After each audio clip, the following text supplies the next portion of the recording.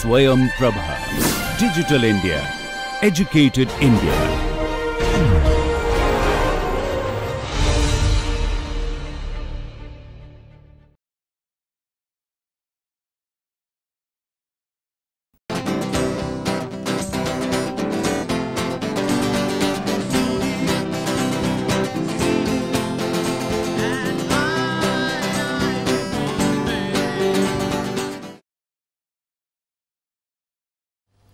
Hello and welcome to lecture number 21 of this lecture series on Turbomachinery Aerodynamics.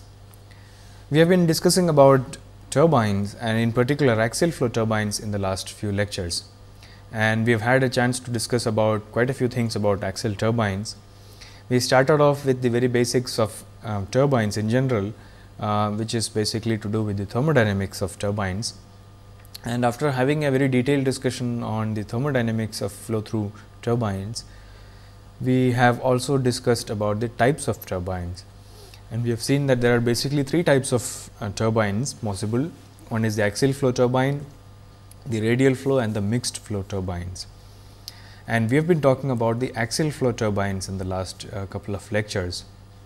And in the last class we have discussed about the fact that there are basically two configurations of axial turbines which are possible. One is the impulse turbine and the other is the reaction turbine.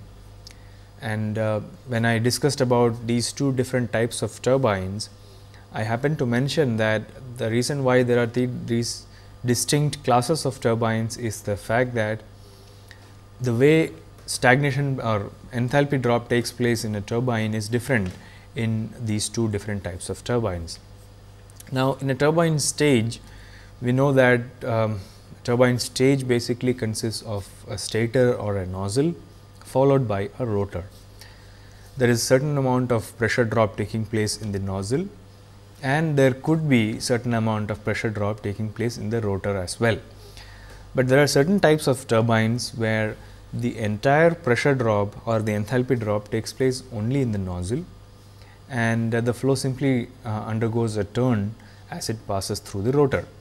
So, these types of turbines are called impulse turbines, and there are also types of turbines where the pressure drop or enthalpy drop is split or shared by both the nozzle as well as the rotor, and these are known as reaction turbines. So, these are the two different or distinct types of turbines which we had talked about. In today's class, when we begin with, we will basically be talking about a parameter which can be used as a parameter to distinguish between these two types of turbines. So, that is one of the main things that we are going to discuss about. We will start the lecture with discussion on what is known as degree of reaction.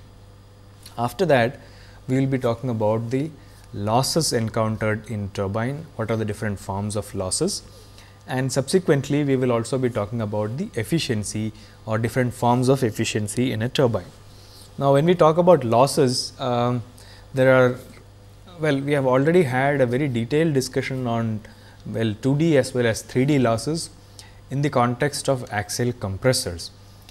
It is the exact same concept which can be also used in a turbine. Therefore, I will not really go into the details of the different types of losses and how it can be estimated and so on, because we have already talked about that in the case of compressors. We can simply extend that to turbines, and so I would rather not repeat the same thing here.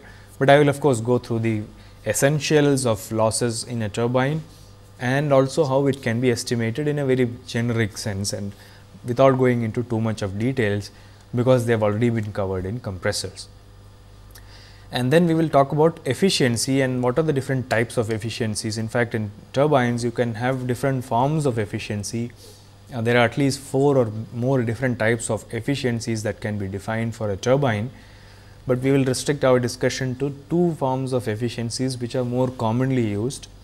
One is known as the total to static efficiency and the other is known as the total to total efficiency. There are also static to static, and there are other types of efficiency which are not really used commonly, and so we will not discuss those in a great detail. So, let us start our discussion with degree of reaction and what we mean by degree of reaction and how it can be used in a turbine. Now, degree of reaction, as you have seen in the case of compressors, is a concept which is used to kind of understand how much amount of work sharing is done by the rotor as a comparison of the entire work done in a stage. And so, in the context of a turbine, here the flow basically undergoes acceleration, as you already know by now that it is an accelerating flow in a turbine, and acceleration takes place both in the nozzle as well as in the rotor, and therefore, as a consequence of that there is an enthalpy drop taking place both in the rotor, in the nozzle as well as the rotor. Degree of reaction gives us some idea about, it is basically an indicator of the amount of enthalpy drop that is taking place in the rotor as compared to the enthalpy drop taking place across the entire stage. So, that is the basic significance of degree of reaction. So, but before we go into details of degree of reaction, let us take a look at the a typical velocity triangle which I had discussed in detail in the last class. Let me quickly recap what this velocity triangle means. This is a typical stage of an axial turbine which consists of a nozzle and a rotor. So, flow enters the nozzle at an absolute velocity of c1, which is at an angle of alpha 1, leaves the nozzle at velocity of c2, which is the absolute velocity, and making an angle of alpha 2 with the axial direction. v2 is the relative velocity, which makes an angle of beta 2 with the axial direction. And then flow from this enters into the rotor and leaves the rotor with a relative velocity of v3, making an angle of beta 3 with the axial direction, and c3, which is the absolute velocity, makes an angle of alpha 3 with the axial direction. The blade speed in both at the inlet as well as the exit of the rotor is assumed to be the same and equal to u. So, this is a very typical or a generic velocity triangle applicable to any axial flow turbine. And so, our definition of degree of reaction is with reference to, since it is with reference to a very generic axial turbine, it can be used in the case of impulse turbines as well as for reaction turbines. And what we will see very soon is that impulse turbine is a special case of a 0 degree of reaction turbine, that is when the degree of reaction is 0, then that turbine is basically an impulse turbine. So, as I had mentioned earlier, degree of reaction is defined as static enthalpy drop in the rotor divided by stagnation enthalpy drop in the stage. So, if you look at the rotor, these are it is between station 2 and 3. So, static enthalpy drop is H2 minus H3 divided by H01 minus H03, that is for the stage. Well, of course, we can always say that H01 is also equal to H02, because in the stator there is no enthalpy change, stagnation enthalpy change. Now, so if you look at a coordinate system which is fixed on the rotor or in the relative frame of reference, the apparent stagnation enthalpy is basically a constant. And so, we have H2 minus H3 is equal to V3 square by 2 minus V2 square by 2.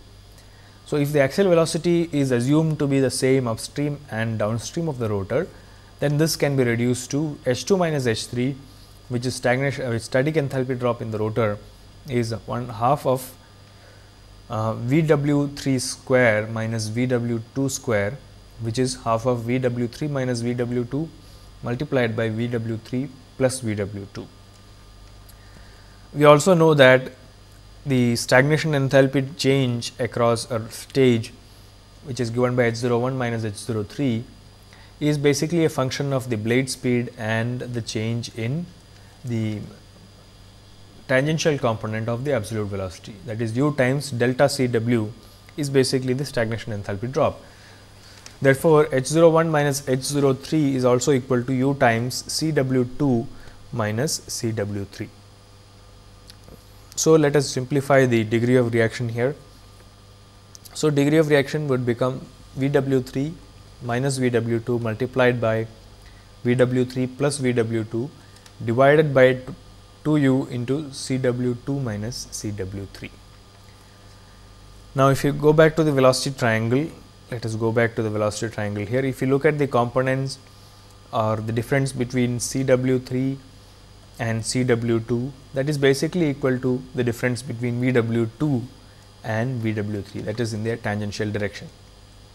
Therefore, Vw3 minus Vw2 is basically Cw3 minus Cw2, and so this degree of reaction will basically reduce to minus Vw3 plus Vw2 divided by 2u. Now, from the velocity triangle, you can also see that Vw3, which is the tangential component of relative velocity at the exit of the rotor, is Ca times tan beta 3. Similarly, Vw2 is Ca tan alpha 2 minus u. So, degree of reaction basically reduces to half of 1 minus Ca by u tan alpha 2 plus tan beta 3. So, this is one form of defining the degree of reaction, that you can relate degree of reaction. We have seen this definition even for compressors, and we have also seen that degree of reaction is a function of a few parameters. One of them, of course, it is the ratio of axial velocity to the blade speed Ca by u. Besides that, there are the angles alpha 2 and beta 3 in this case. So, it is a function of the angles as well as the axial velocity and the blade speed. So, we can also simplify this in the sense that if you look at 0 degree of reaction and also look at 50% degree of reaction turbine, we will see what are these special cases of axial turbines, where we can look at an impulse turbine and a 50% degree of reaction turbine. So, degree of reaction, starting from the fundamentals, it is basically ratio of enthalpy drop, static enthalpy drop in the rotor divided by stagnation enthalpy drop in the stage, which we can simplify as we have seen, and relate degree of reaction to the flow coefficient, which is Ca by u, and the angles. In this case, it is the absolute angle at the inlet of the rotor and the relative angle or the blade angle at the exit of the rotor. So, that is tan alpha 2 plus tan beta 3. So, let us look at some special cases of the degree of reaction. Now, if you look at a symmetrical velocity triangle configuration, where alpha 2 is equal to minus beta 3, what we will see is that we get the degree of reaction as 0.5. So, this is known as a 50% degree of reaction turbine. We have seen this in the previous lecture as well. Another special case is when Vw3 is equal to minus Vw2, then we get degree of reaction as 0, which is basically an impulse turbine. So, if we were to look at an impulse turbine a little more carefully and compare that with a 50% stage, for a given stator outlet angle, that is alpha 2, the impulse turbine stage requires a much higher axial velocity than the 50% reaction stage. In the impulse turbine, it is generally seen that all the flow velocities are higher, and therefore, it is generally also seen that the efficiency of an impulse turbine is usually lower than that of a 50% reaction stage for two turbines which are generating the same power. That is, of course, a general observation, that because the velocity components are higher, the losses are likely to be higher, and therefore, efficiency is usually slightly lower than that of a 50% reaction turbine stage. So, let us look at these two special cases. This is the impulse turbine stage. We can see that the Vw3 or Vw2 will be equal to minus Vw3. If that is so, then degree of reaction becomes 0, and such a turbine is an impulse turbine stage. So, we have Vw3 and Vw2 which are opposing each other and equal in magnitude. That is when we have degree of reaction as 0. And what is the physical implication of this? In degree of reaction 0, it means that there is nothing much happening in the rotor as far as enthalpy drop is concerned. The rotor simply deflects the flow, and there is no change in the enthalpy in the rotor, and that is why degree of reaction is 0, because if there is no change in enthalpy in the rotor, the numerator is 0, degree of reaction is 0. Now, if you look at a 50% reaction turbine stage, then we have the angle, it is a symmetrical velocity triangle, and therefore, alpha 2 will be equal to beta 3. So, if those angles are equal in magnitude, then you get velocity triangles which are symmetrical. You can see that this is the velocity triangles are basically mirror images. What you have at the inlet is mirrored at the exit. So, that is why you have a symmetrical or a mirror image velocity triangle if the reaction turbine is a 50% reaction stage. And what it means is that the enthalpy drop is shared equally between the rotor and the stator, and that is what a 50% reaction stage basically means. So, what we have defined in the last few minutes is this very important concept of degree of reaction, where which basically tells us the amount of enthalpy drop which is shared between the rotor and the stator, and how we can use that as a parameter to distinguish between these two types of turbines. Impulse turbine, where you have degree of reaction as 0, which means that there is no enthalpy drop taking place in the rotor, and we have seen that such a velocity triangle, we have the tangential component of relative velocity Vw3 is equal to minus Vw2. They are equal in magnitude, but they are opposite in direction, and that is why in the velocity triangle you can see that they will oppose each other when you take up their components. 50% reaction stage, velocity triangles are symmetrical, and you have alpha 2 is equal to minus beta 3. So, these angles are same, making the velocity triangles symmetrical or mirror images across the rotor. Okay, so, now that we have discussed about degree of reaction, let us move on to a very important aspect of performance of turbines, that is the efficiency. I think I mentioned in the beginning of the lecture that efficiency in the case of turbine, unlike in compressors, we have in turbines defined in different ways, basically depending upon the application for which the turbine is being used. Now, there are certain applications, let us say in a land based gas turbine power plant, where you are using a gas turbine to generate power. So, here the application is such that you do not want the turbine exhaust to have any very high levels of kinetic energy, because that is getting wasted.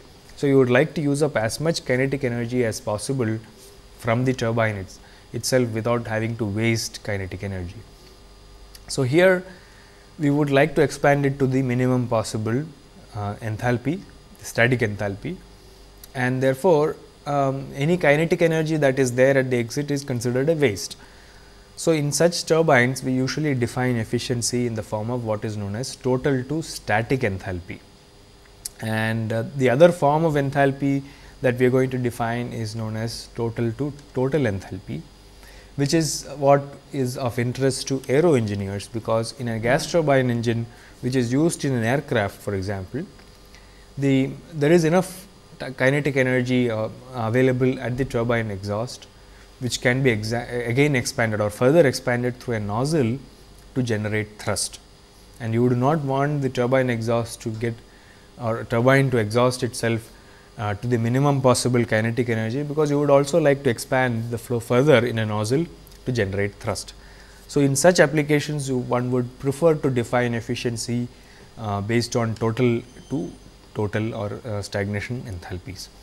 So, these are the two commonly used forms of efficiencies. As I mentioned, there are also other forms of efficiencies which are not very commonly used, like static to static and so on. We will restrict our discussion to these two types of efficiencies, total to static and total to total efficiencies. Now, so some general comments which I had made, let me just list them down here.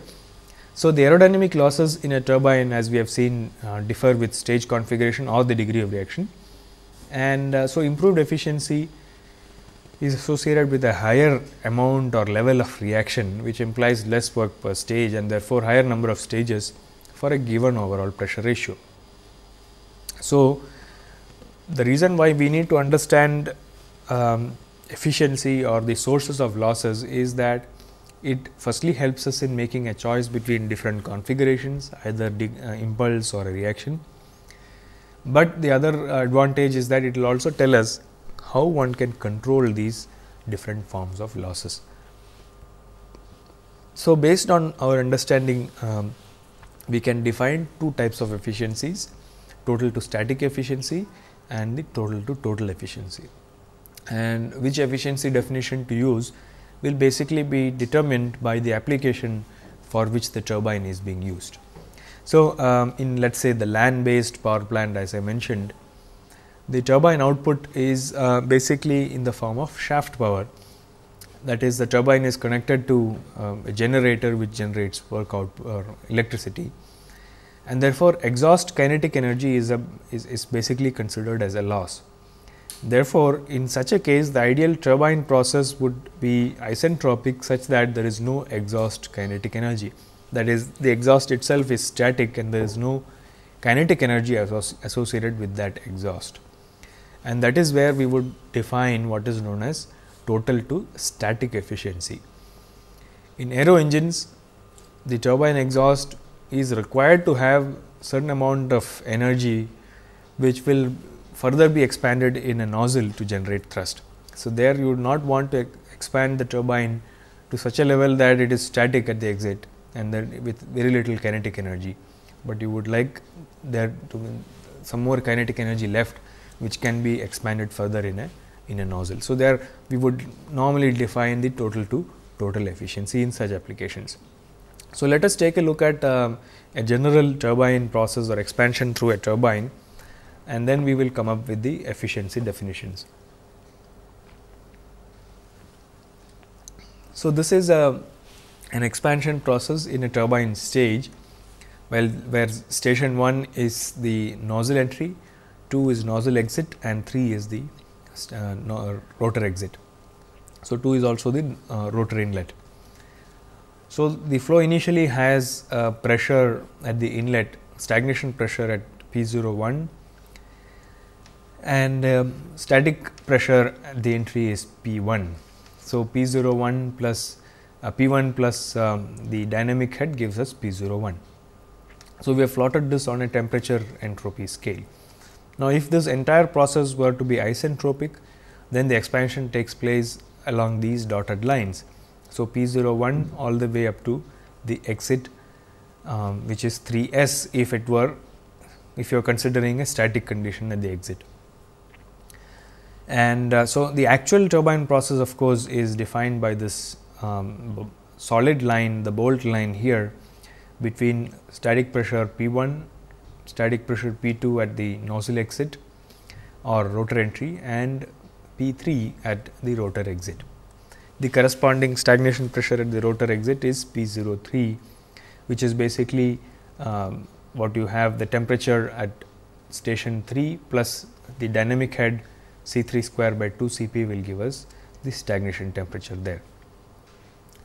Now, the corresponding conditions in the isentropic case would be T03 subscript S, or at the rotor exit, which is the stagnation. And so, when we are defining efficiency in two different ways that we are going to discuss about, let us first take up the total to static efficiency. Now, in this case, we are talking about an ideal turbine work with no exhaust kinetic energy, which means that we have expanded all the way up to the station, which is given by this particular stage. So, from 0,1 all the way up to this station, and which means there is no more kinetic energy at the exit of the turbine. So, we have the ideal turbine work in this case would be Cp times T01 minus T3s.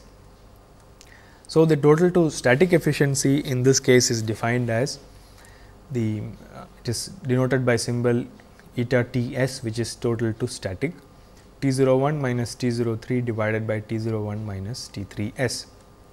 That is T01 minus the temperature corresponding to this T03 divided by T01 minus T3s.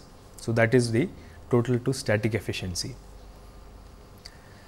The denominator we are going to simplify, because this is an isentropic temperature here. So, this can be expressed in terms of the corresponding pressure ratios.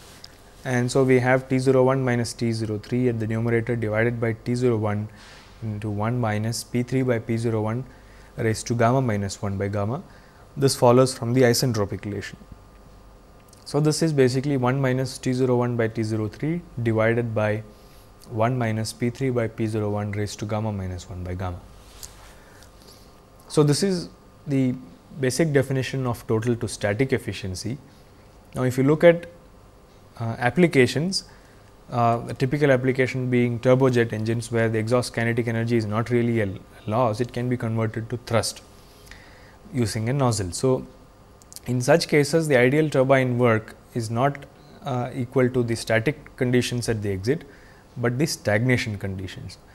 So, the ideal work in such cases would be Cp times T01 minus T03 S, and therefore, we define total to total efficiency, which is eta T, that is T01 minus T03 divided by T01 minus T03 S.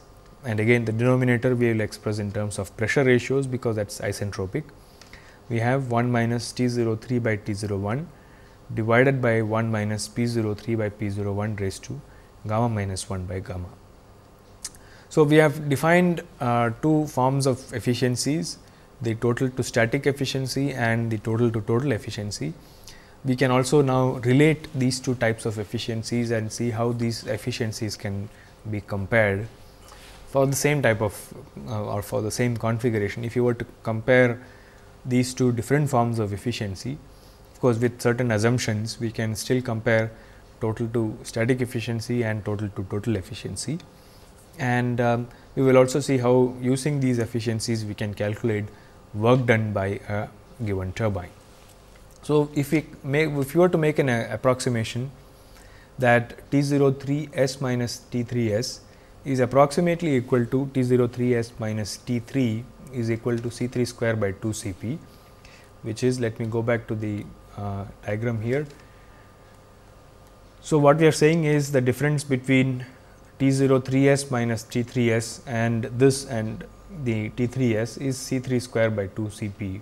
So, which means that effectively T03 S and T3, they are not much different, as you can see from this TS diagram itself. So, it is very much a valid assumption that we can make. And so, if this were to be the case, if you make this assumption, then we can relate total to total efficiency as equal to eta T S divided by 1 minus C3 square multiplied by 2 Cp T01 minus T3 S. So, what you can see here is that if this assumption were to be true and you calculate the total to total efficiency and total to static efficiency for a turbine, we could see that the total to total efficiency is likely to be greater than the total to static efficiency, which is also obvious from the TS diagram that I had shown. If you look at the expansion process for the same turbine, if you calculate both these efficiencies, the total to total efficiency is likely to be higher than the total to static efficiency. Now, so using these definitions, one can also calculate or make use of these definitions to calculate the corresponding work done by the turbine depending upon the application itself. So, if you were to use the total to total efficiency, then we have the work done or specific work done as in the case where, let us say, in an application of a gas turbine engine used in an aircraft engine like in a turbojet, then the work done by the turbine is related to the efficiency, which is total to total efficiency multiplied by Cp into T01 into 1 minus P03 by P01 raised to gamma minus 1 by gamma. And similarly, the work specific work related to the total to static efficiency as eta Ts into Cp T01 1 minus P3 divided by P01 raised to gamma minus 1 by gamma. So, using the efficiency definitions and the specific application for which these efficiencies have been defined for, we can use these efficiencies to calculate the corresponding work done by the turbine under these different applications. So, let me give you one example to just indicate the effect of reaction. I think I mentioned when I was talking about impulse and reaction turbines that both these turbines, in the last class as well I mentioned that there is a difference in the specific work done and loading that both of these different types of turbines can handle, and also the fact that there is a certain difference in the efficiencies that one would get by using these two different configurations of turbines. So, let us take a look at the influence of loading on the efficiency. We will in this case calculate total to static efficiency. So, you have reaction on the x axis, the efficiency total to static efficiency on the y axis, and three different values of loading. So, one can see that as you increase the loading and keep changing the reaction, what happens to the efficiency. So, let us take a look at one of these cases. Let us say loading factor is equal to 1. So, as you change the reaction, on the extreme right we have an impulse turbine which has a reaction of 0. So, as we start from an extreme which is an impulse turbine and we move towards let us say a 50% reaction case, you can see that there is a steady increase in the efficiency, and after that of course, there is a drop in the efficiency, but this is for loading factor is equal to 1. Now, if you look at a loading factor greater than 1, let us say loading factor of 2 or 3, then the trends are slightly different. In fact, you get the highest efficiency when the reaction is equal to 0, that is for an impulse turbine stage. That is, with higher amounts of loading, your impulse turbine stage has a better efficiency than any other case of reaction, because the moment you have any amount of reaction, it is no longer an impulse, it basically becomes a reaction turbine, and that is also true for higher values of loading between 2 and 3 and so on. And so, this is just to give some idea about what happens as we change the amount of loading with increased levels of loading, how does reaction influence the efficiency.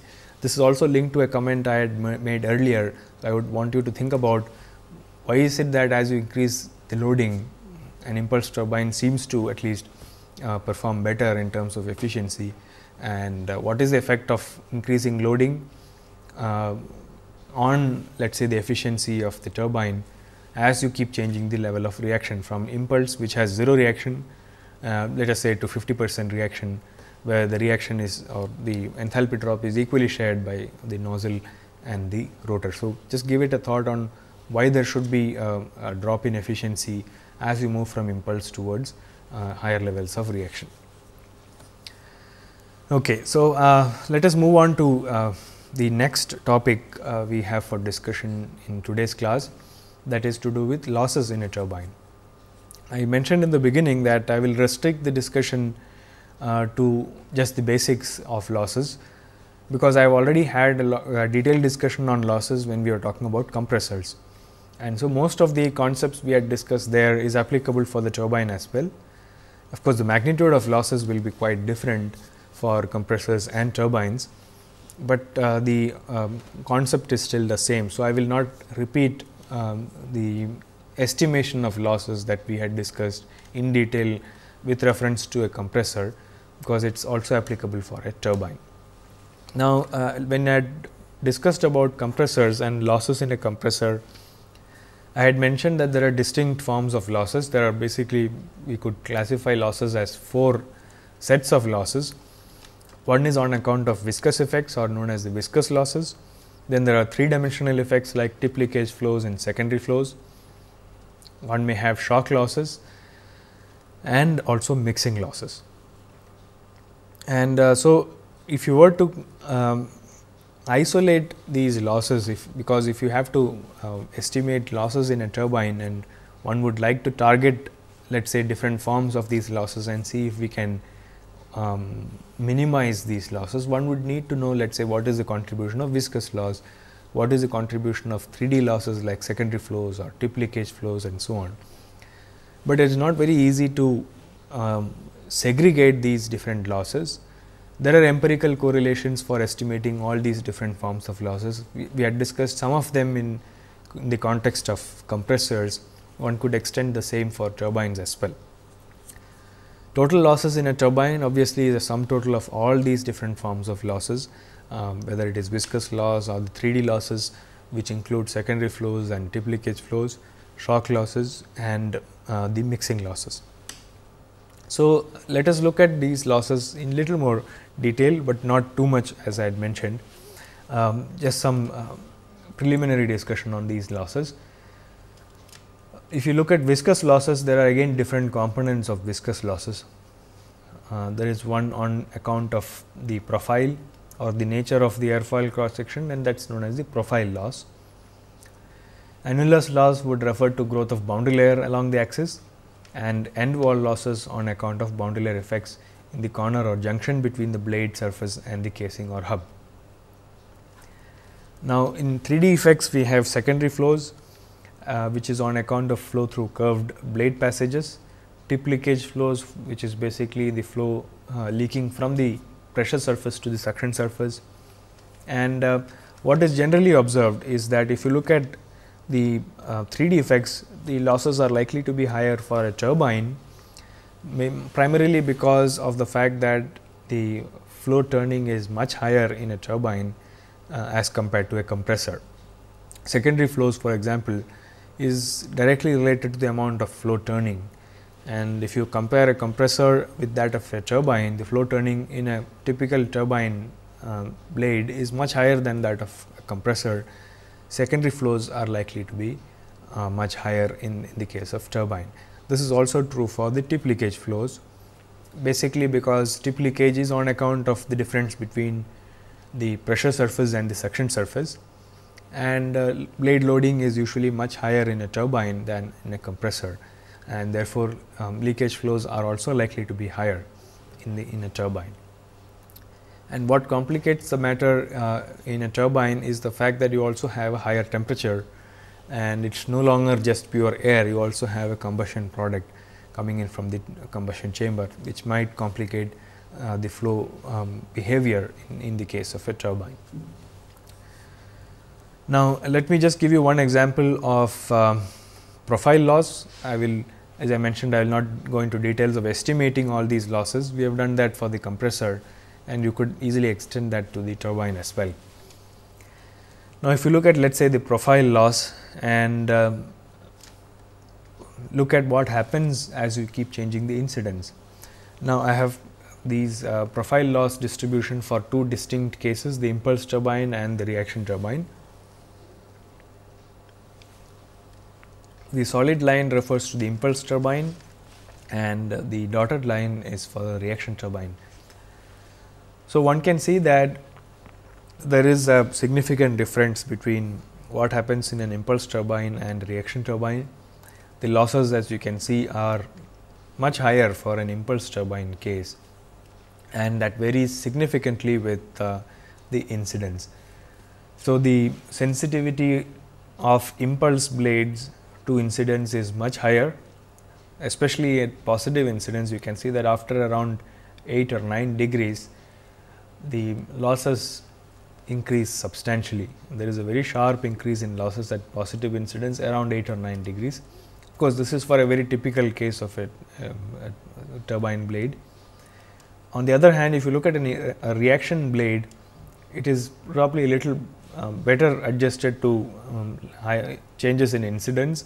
Of course, with very high incidence exceeding 20 degrees, there is of course a very substantial steep increase in the losses even in a reaction stage. But if you look at the performance of a typical reaction blade, it is not very sensitive to incidence between, let us say, plus minus 10 degrees, whereas an impulse blade is quite sensitive to incidence, and especially at positive incidence angles.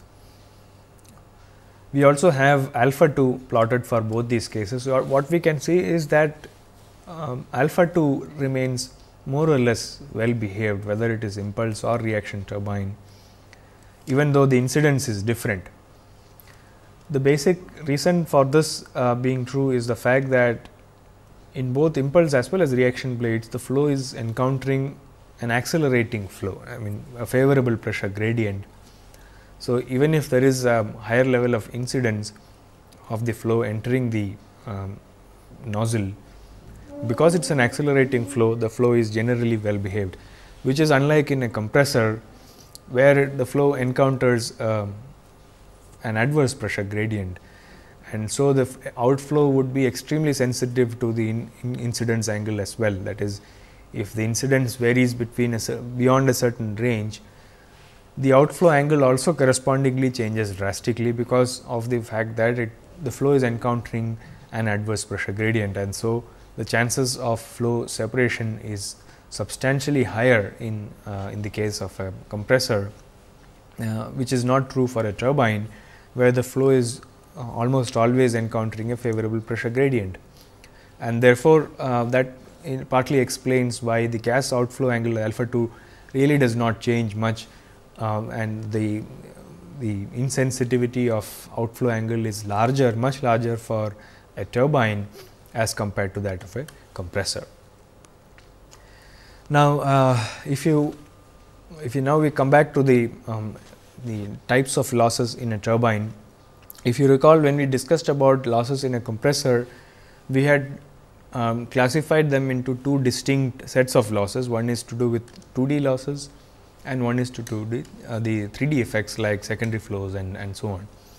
Now, if you look at just the two-dimensional losses, for which there are a lot of empirical correlations available, 2D losses basically are relevant to axial flow turbo machines, and we have seen that in a compressor as well, that when we were discussing about axial compressors, that if you look at 2D losses, they are mainly associated with the blade boundary layers, shock boundary layer interactions, separated flows and wakes. Some of these of course are not really that significant for a turbine. For example, the separation or blade boundary layers, which are fairly well behaved in the case of turbines, and separation on the other hand, in certain operating conditions one might have a leading edge separation bubble in the rotor, but that is the chances of such occurrences are very rare. Unlike in the case of compressors, where boundary layer behavior is always a concern because of adverse pressure gradients. So, mixing of these wakes that come from the rotor blade with the nozzle downstream of the second next stage obviously creates a certain amount of losses, and that is of course something that can be estimated by mixing loss models which are available, from which one can estimate to a certain amount of accuracy what is the effect of these wakes shed from the rotor on subsequent stages. So, if you look at 2D losses in particular, we can classify two-dimensional losses into different forms. We have profile loss due to the boundary layer and its effect, and whether you have laminar or boundary layer separation, which is of course rather rare in the case of turbines. One may have wake mixing losses because of the wake from the rotor interacting with the subsequent stages. One may also have shock losses, which I will also discuss in a little more detail in a later slide, and of course, the trailing edge loss due to the blade, because trailing edge is usually rounded, as we have seen in compressors. One may have to provide a certain rounding at the trailing edge, and there is a certain amount of loss associated with that rounding as well.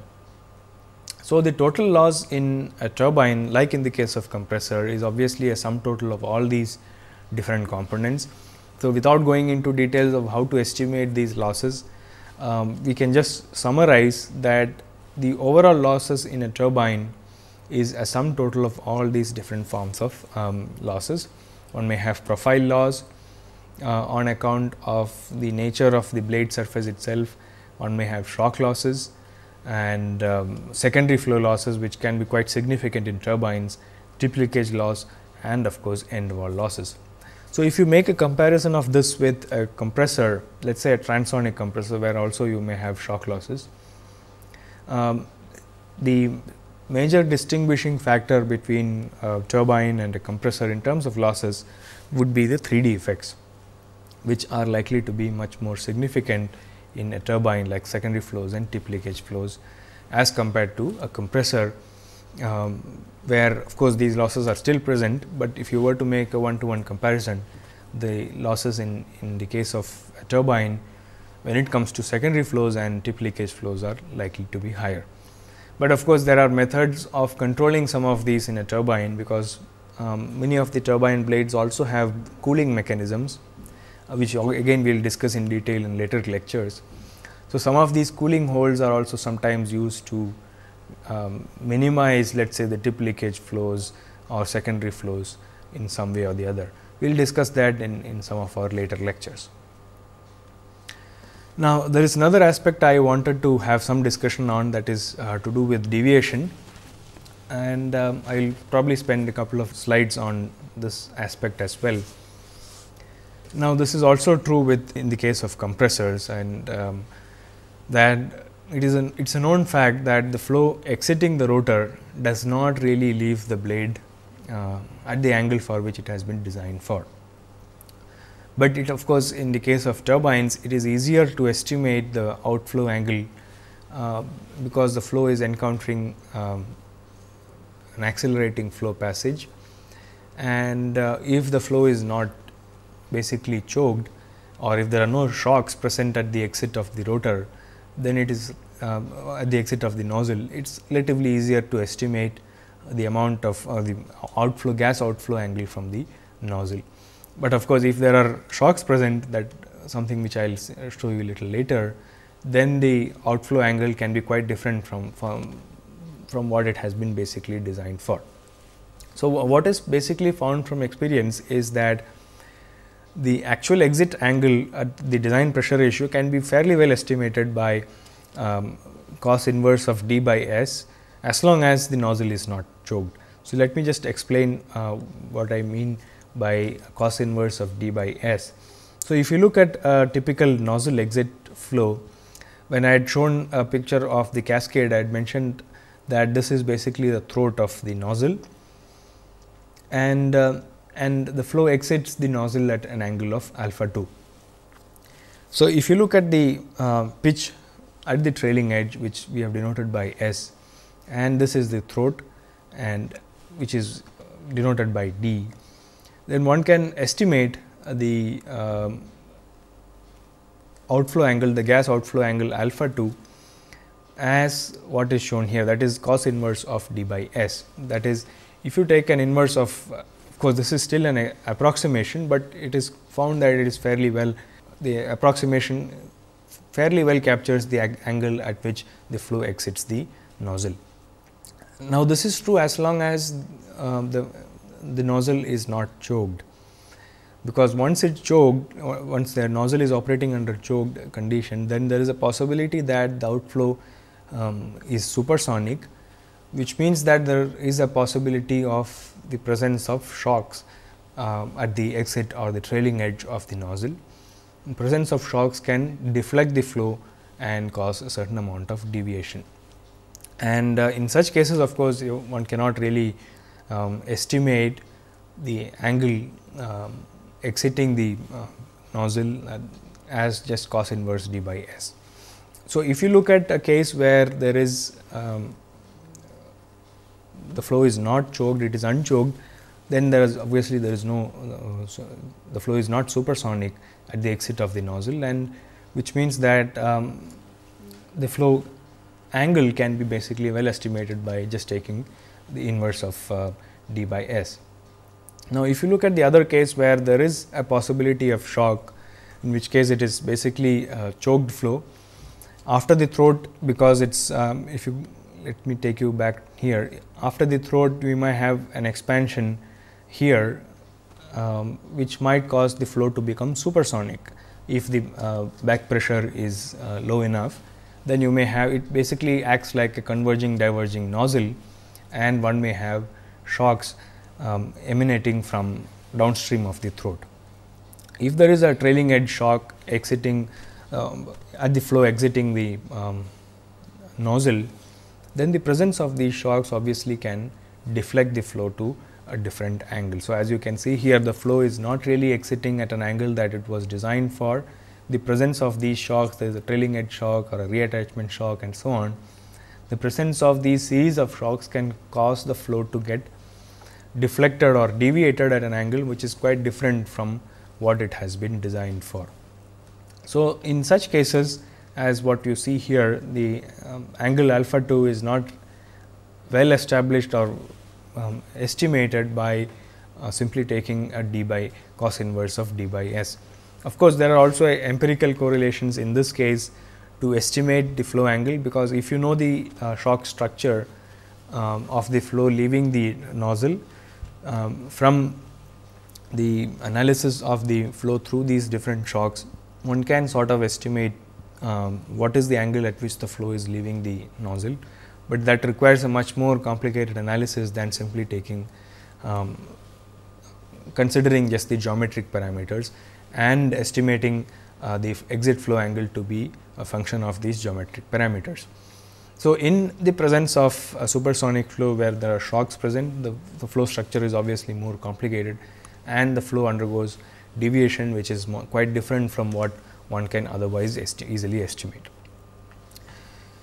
Okay, so, I just brought up this aspect of deviation because of the fact that in nozzle flow, there is a possibility that the flow exiting the nozzle can be supersonic, and therefore, the flow might undergo deviation which is quite different from what it has been primarily designed for, which means that this flow entering into the rotor basically has a different angle than what it has been designed for, and therefore, one needs to take this aspect into account when estimating the flow through the entire stage.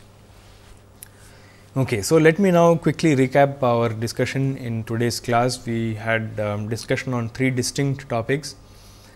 We started off with degree of reaction, and I spent some time discussing about degree of reaction, its significance, and how one can estimate degree of reaction, and based on this estimation how one can determine the configuration of the turbine, whether it is impulse or reaction and so on. We then spent some time discussing about losses, the different types of losses, the 2D losses and the 3D losses, and I mentioned that there are certain aspects of losses which or the contribution of these different sources of losses is different in the case of turbine and a compressor, because of the very nature of flow passing through a turbine or a compressor. We also discussed about the efficiencies and the different definitions of efficiency, the total to static efficiency and total to total efficiency, which is what we discussed in detail today. And of course, towards the end I also discussed about the aspect of deviation, which is of significance, especially when the flow is unchoked and well, especially when the flow is choked and the flow exiting the nozzle is supersonic. We will continue our discussion on axial flow turbines in the next lecture. We will basically be talking about the performance characteristics of an axial flow turbine and how one can match the exit flow from a turbine with a downstream component like a nozzle. So, these are 2 aspects that we will be discussing in the next lecture, which will be lecture number 22.